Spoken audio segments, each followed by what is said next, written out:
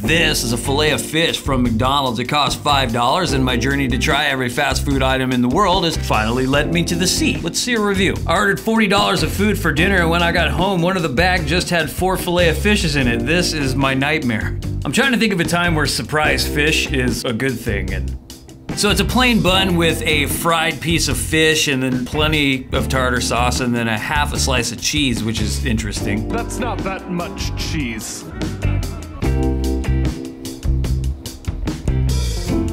It's more mild than a burger, and it definitely tastes more fresh than a burger, and honestly, I think it's delicious, but for $5, it's at least $2 too expensive, 66. Every time I think of this thing, I think of the song that Kanye West did with Jay-Z with the name I can't say. I don't even know if he was talking about this thing, but I bet that song did McDonald's a major favor, which is a really nice thing of Kanye to do. Wonder what he's been up to. Anyway, let us know what you think, and subscribe to the channel if you want to see more videos like